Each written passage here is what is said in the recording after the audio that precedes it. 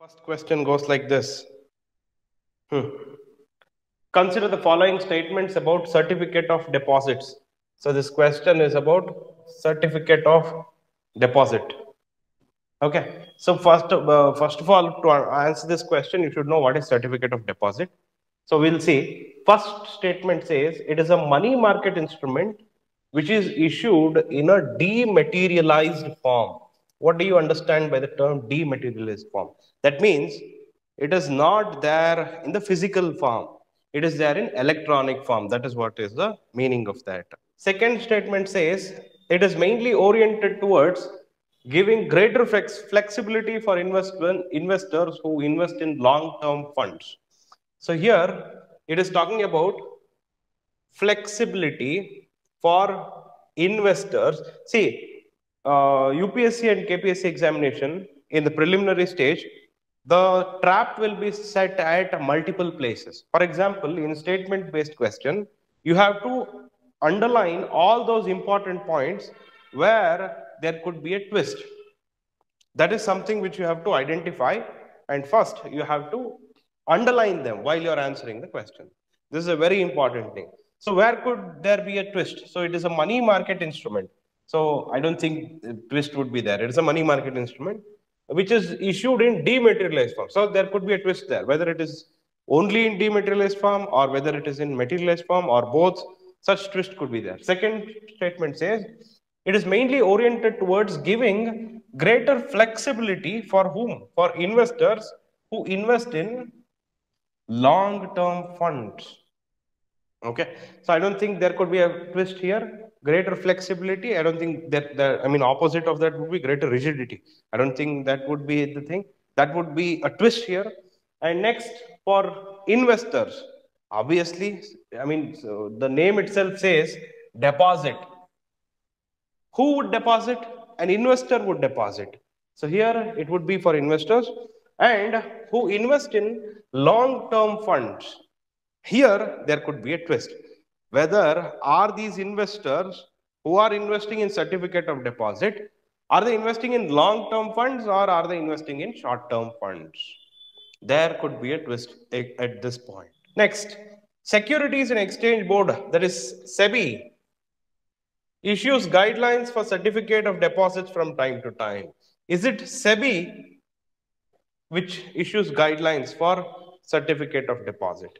Now, if you want to look at the answers by elimination method, if you want to use elimination method here, if you actually know this, then certificate of deposit is something which is not issued by SEBI, but instead it is issued by RBI.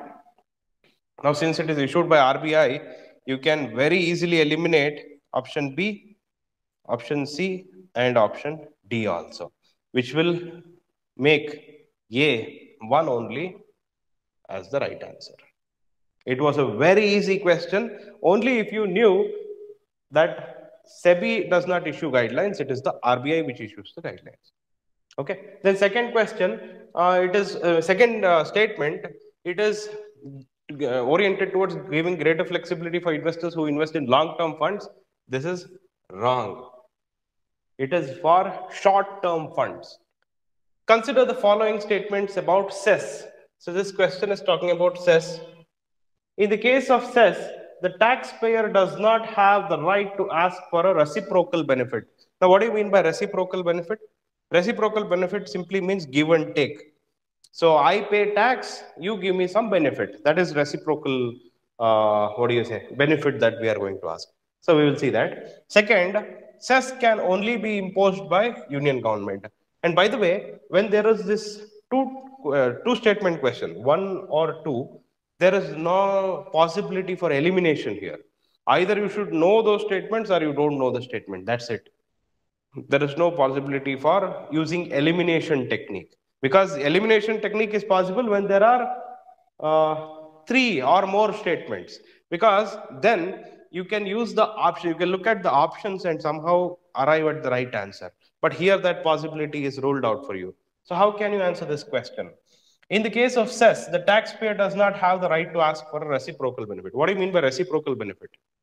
Reciprocal benefit means, for example, when it comes to taxation, you can say, I am going to pay this particular tax and I want this particular benefit. But first of all, for any tax for that matter, forget cess, forget what do you say, surcharge, or forget any other regular tax also, there is no question of reciprocal benefit.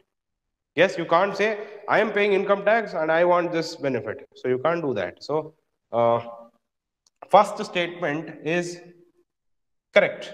Second statement says cess can only be imposed by union government, which is wrong because cess can also be imposed both by union as well as state governments. So first statement is correct, second statement is wrong, and the right answer is yea again. Next, which of the following is the definition of effective revenue deficit? Effective revenue deficit. Now, what do you understand by this term, effective revenue deficit? First of all, what is revenue deficit? Revenue deficit is whatever the revenue receipts that the government is getting, and the difference between the revenue receipts and the revenue expenditure, whatever the revenue expenditure that the government is going to make. Now, when I use the term revenue, I am actually referring to one-way flow of what do you say, money. That is, when I say revenue receipt, that means government is just getting money there. It is not spending that back. And when I say revenue expenditure, government is just spending the money. There is no question of it getting back, getting that money back. So that is the revenue deficit. But here the question is about effective revenue deficit. What does it effective means? See, in case, let's say central government is going to give loan to state government, and the state government is actually spending it for some other purpose. Instead of loan, let's say the central government is giving a grant actually. Grant, what is a grant? Difference between a loan and a grant is, let's say you are like, your friend comes to you and asks you for money. Some person who's actually poor, he comes and asks you for money. Like, you give him money and you don't expect that money back. Such money is called as grant. And you give him money and you giving like you expect the money back after some time period, that is called as loan. That is the difference between grant and loan. So here, sometimes central government gives grant to the state government and it does not expect that back. It's not going to expect you should give me back anta. So at that time, the state which is receiving the grant is actually spending it on some capital, what do you say, expenditure, capital assets. So state government is making a capital expenditure, whereas central government is making a revenue expenditure here. There is that difference. But still, you are considering that as capital expenditure and you are going to subtract that from the revenue deficit. That gives you effective revenue deficit. So that means difference between the revenue deficit and the grants given for the creation of capital assets. Once again, A is our right answer.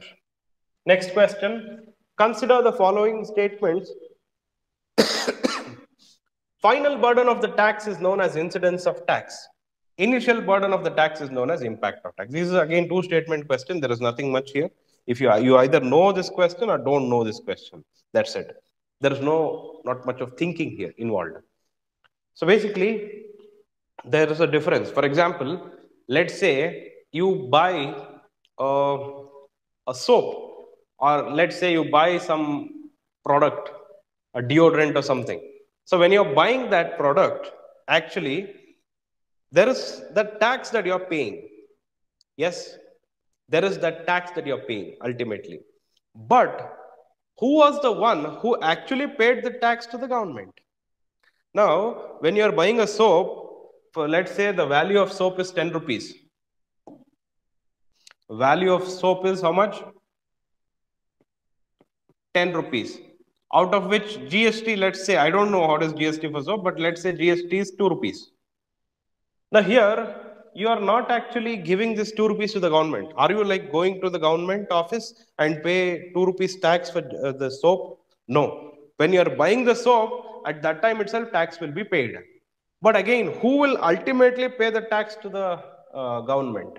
I mean, who will actually, initially, who will pay the tax to the government? It will be the manufacturer. Manufacturer, while manufacturing itself, before selling itself, he only would have paid tax to the government. Now, you are basically paying him, isn't it? So, here, initial burden, that is, the manufacturer who is including this tax, who is paying the tax to the government, that is called as impact of the tax. And final burden, but like if I say who actually paid the tax, that would be you, consumer. I paid tax on soap. So that is called as incidence of tax.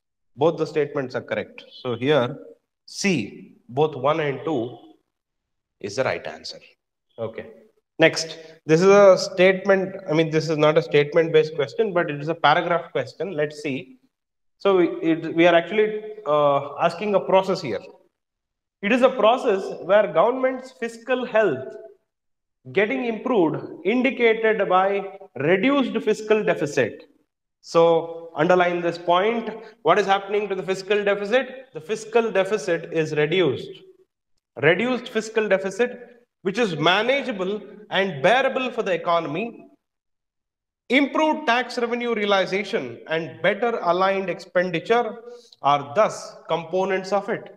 So what is that? Improved tax revenue realization, better aligned expenditure. This is something that you should underline. So if you look at this, look at all these things, don't you feel that it is fiscal consolidation? Now, what do you mean by fiscal consolidation? Fiscal consolidation is where government is aware of what is its income and what it is spending.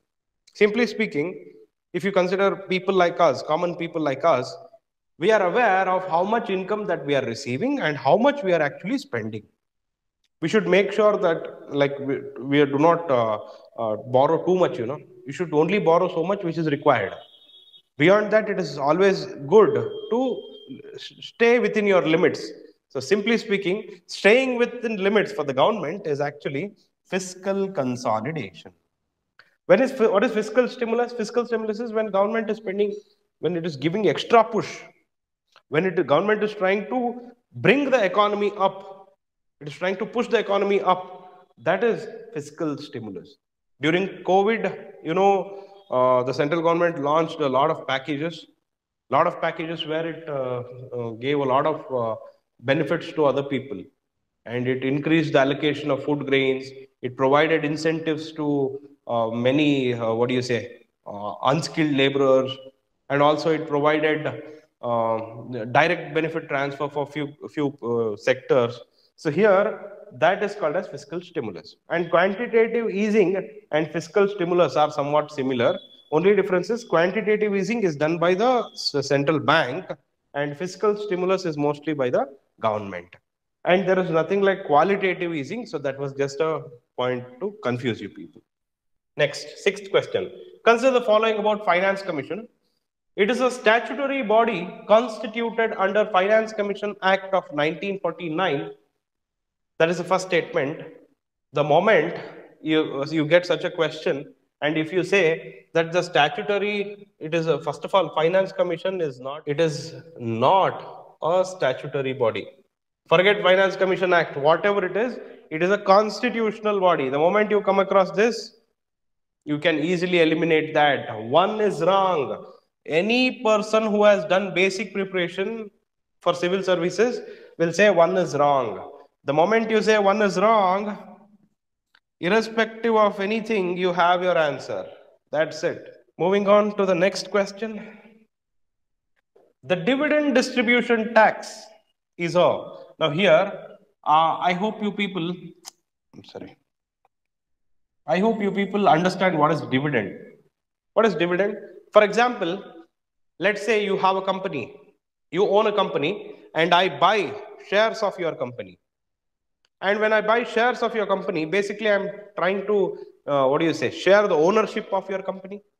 So your ownership, let's say your company is worth 100 crores and you are splitting that 100 crores into some shares and I am buying those shares.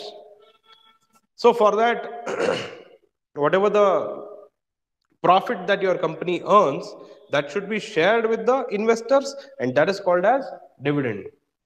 Sharing of profits with the investors, that's called as dividend. And dividend distribution tax. So first, let's see option A. Tax levied on dividends that a company pays to its shareholders out of its profits. So we'll keep that point aside. And by the way, this is not just dividend. This question is about dividend distribution tax. This is actually a question about tax. What is that tax which is being referred to here? Dividend distribution tax. So, in our example, you were the owner of the company and I have subscribed to your shares.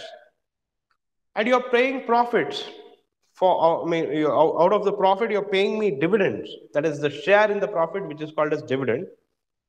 Now, when I get some money in the form of dividend, don't you think that dividend also is supposed to be taxed? Yes, so that is called as dividend distribution tax. So here, tax levied on dividends that a company pays to its shareholders out of its profit. That is called as dividend distribution tax. I hope you get it. So our right answer here would be yeah. Which of the following best defines tax buoyancy? Now, what do you understand by the term tax buoyancy? Tax buoyancy, let's say, I'll just give you an example. Let's say a country's economy is growing. When a country's economy is growing, the government of that country would expect more taxes from the people. Because the economy is growing, that is, people's income is growing, then the government expects more tax to be collected. Because every country, the government of any country would want more tax.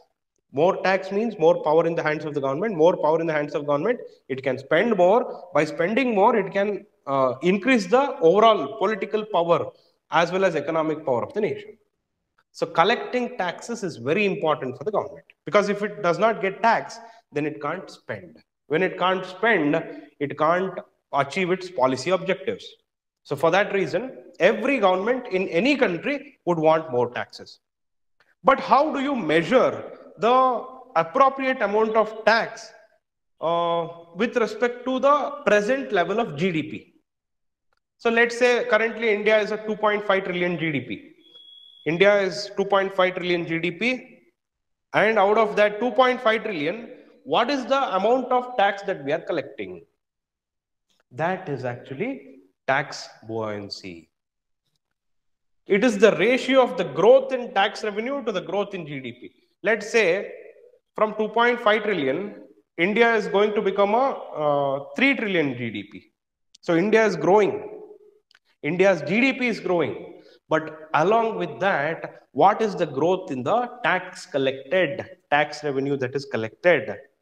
So we have to see that, it is a very important measure. So if you take that ratio of growth in tax revenue to the growth in GDP, then we call it as tax buoyancy. Yes.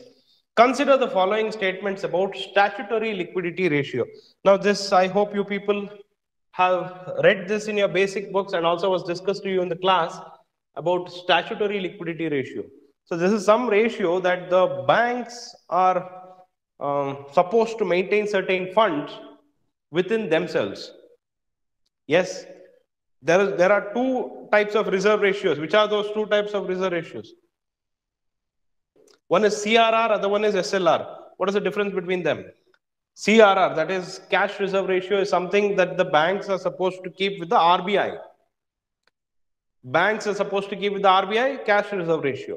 Some cash, some form of liquid assets that the banks are supposed to keep within themselves, that is statutory liquidity ratio. I hope this is already clear to you. So here, let us see. It is the ratio fixed by the government of India in consultation with the RBI. Actually, Government of India does not bother about banking system much. Regulation of banking system will be done by RBI. So when I say statutory liquidity ratio, at least if you know this has something to do with the banking system, then you can very easily eliminate first statement. But there is a twist here. That is, ultimately you might get confused here. In consultation with the RBI, you think the final authority will be the government of India, but unfortunately it is not. RBI is the one who will decide, and that is what is going to fix. It is not fixed by government in consultation with RBI. So that was a twist which was given to you. So first statement is wrong. Second statement says it is a concept borrowed from USA. No, this is India's own concept. This concept was not borrowed from any other country. So here both the statements are wrong. Which of the following set of figures can be found in the budget presented annually by the government of India? See, every year the government is going to present budget. What are the things that it is going to keep in that budget? Let's say uh, if the budget is presented for the upcoming year. I hope you know that. Budget, for example, if it is when is budget presented? February 2022. Then this budget which is there actually is for, it will be from April 2022 to March 2023. This will be the year for which the budget will be presented. But at the same time, what it will do, see, last year the budget would be presented for this year, isn't it? So this budget is presented in February 2022. February 2022, what it is doing? It is presenting for next year, no? So just like that, last year, this year's budget would be presented. What is budget? Budget is just estimation. It is going to predict, yeah, this is the income and this is the expenditure that I'm going to make. But reality will be different. Whatever the predictions that we make, that will be different from the reality. So the present year, it is going to present the estimation for the next year. So can we find that? Can we find that? Budget estimates for the following year. So fourth statement is correct because April 2022 to March 2023, we are going to present the estimate. Estimate means there is no guarantee. We are just predicting. This is prediction. And again, in the year February 2022, we are going to take that from April 2021 to March 2022. This year, this was presented in February 2021. That is the preceding year. For this, right now, we have revised estimates. Like our prediction was something that last year we had predicted something, but by now, we actually have revised our estimates. That will be revised estimates for the current year. That is the year which we are in right now. That was February 2022. So don't you think 3 is also there? Okay. Now we can take one more thing. So for the current year, we have just revised the estimates. We have got to know the reality and we have revised the estimates. Then from February 2022, you can do one more thing. That is, you can take, April 2020 to March 2021. This was presented 2 years before. But by now, we actually know the exact income and exact expenditure. We don't have doubt. We don't even have to revise. We know exactly how much was the income and how much it was spent. So this was for preceding year, isn't it? So actual figures for preceding year. The only thing is actual figures for the current year cannot be produced because budget is presented in February 2022, but the financial year will end in March. Financial year will end in March. One more month is there. So actual figure for the current year cannot be produced. That is the twist here. So the right answer would be B, 1, 3 and 4, 2 is wrong.